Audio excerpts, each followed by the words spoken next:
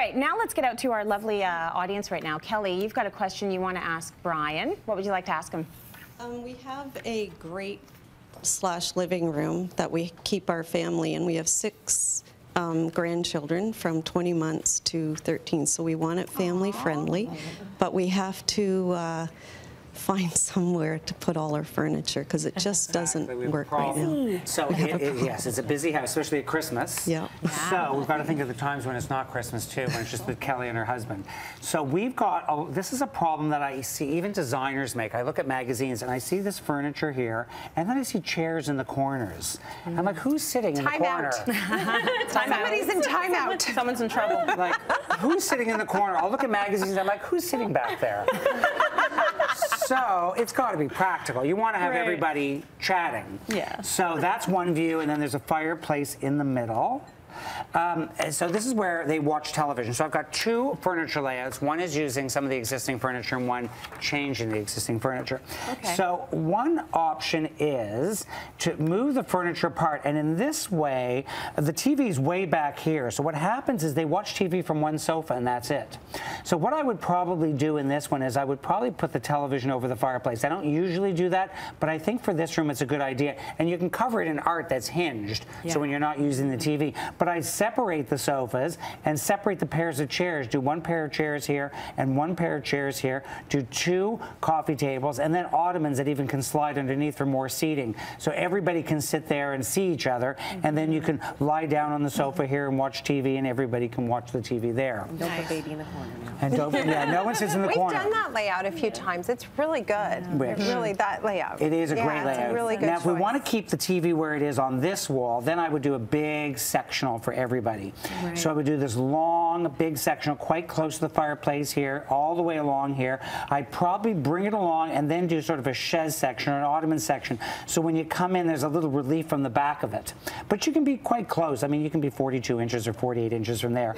And then I do either a huge coffee table or a huge ottoman that the grandchildren can roll around on, and then you can put a tray on when you're serving. Yeah. Do a console table here to act as a desk, and that's a great place to put food and things down on. And then use a pair of the chairs here and maybe get another ottoman, and those chairs can turn to watch TV that way. That's nice. There's a lot of options in that space. She's got a lot of space for that. Great space. Now this room is 25 by 15. To give you an idea, the apartment Kimberly was talking about is smaller than this room. Yeah, the entire apartment. Wow. I like the sectional idea. They can all cuddle up on that section. Yeah, sweet. Sure. I know. Well, that's really Everybody's lovely. getting grandkids these days. I gotta talk to my kids. Are you gonna? Is this a message for the daughter here? I keep sending her baby pictures and saying everybody has one. Well, I want to.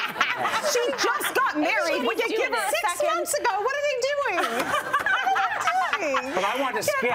I want to skip right from children to grandchildren. I don't want the children, but I want the grandchildren. I just want the grandchildren. It's a better deal. It's a better deal. Yeah, exactly. Yeah. Spoil them with sugar, then off you go. So we do have a question. We get a lot of questions from our viewers that come in from all over the place. This one happens to be from Ottawa, and it's Rosemary. So she says she's having some issues about furniture placement in her space in her living room. She says some of the items are going out. The patio door does not get used. She wants to know if she needs to buy more furniture. I bet you your answer is going to be yes. And a rug. She will buy a rug if you tell her to buy a rug. Okay, so let's start with the rug, because when you're looking at the photo, it's kind of obvious there. My general rule is the bigger the carpet, the bigger the room looks. So you can see where her carpet sort of ends, and it's not as small as a welcome mat, but it's not as big as it needs to be. It really needs to come up and underneath that sofa. She's got a placement that's not too bad, quite honestly. I don't dislike it. However, if she wants a change, what she could do is move the sofa so that its back is where the chair back is, which I think would be lovely. And then she'll be sitting on the sofa to watch TV, and that's typically your most comfortable spot to watch television anyway. Yeah. And this little thing over here, I started to draw on the chair, but I ran out of time. Tracy just keeps things rolling over here. There's just no time. So I think her setup isn't too bad. So actually, in point of fact, in terms of spending money, if anything, I would think maybe it's time to change out these chairs to a couple of chairs, tub chairs. Maybe they're going to be a little bit more comfortable than what this looks like, which is an occasional chair. Right. And then a bigger, spend the money on the carpet. I think that would make a big difference. And then paint color, I can't quite tell what this is, but it's certainly not making me go, wow. So I would think either go to a nice dark charcoal or get some inspiration from Sharon today and maybe try Blue Echo. Do it. Yeah, really do it. It makes such a big difference. And when I've convinced clients to go dark, they love it. They love it. It's very cozy. Very cozy. Yeah, it gives you that feeling. Now, what we saw in the tape that was a room that you had done, Sharon, was there were sightline issues that you had to deal with and you had to pay attention to.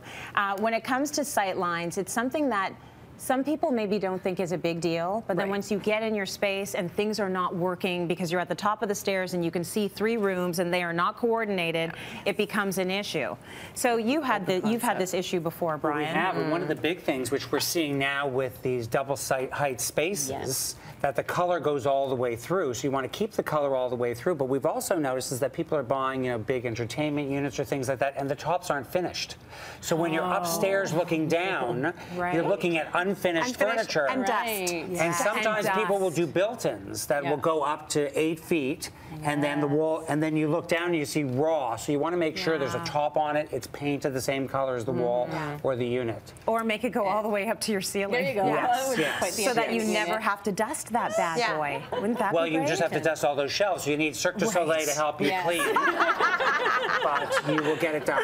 You'll get it done eventually. The best way for you, if you're at home and you're doing this yourself, is take some photos. Take some photos from the ground floor and see what's at eye level, then go upstairs, see what's at eye level, and then see what's down below. Often, if you're looking at a 2-dimensional photograph, you yourself can diagnose the problem, where when you're standing in the place, you just get kind of like, oh, I don't know. Pictures of ourselves. When you take pictures of yourself, like, was I wearing that? Did I? It's very objective. It really is. Exactly. Now, what do you need to take into account when you can see sort of more than one room? I mean, wall color is one of those things that you have to think about. At the same time, I do tell people that sometimes you don't have to use the exact same color, but what you need to do is analyze it strategically and go, I'm standing here, I'm looking, maybe a lighter or darker shade. If I want it to feel really different, use an accent wall that's inside wall. You don't want to change color on the outside corner, is my general rule, because at some point you're going to walk around a corner and you're going to be faced with that corner, that edge, and it can be very distracting. But what we did at Princess Margaret last year is that we did some gray, and then some of the rooms had colors, but there was a consistency. So if the living room was gray,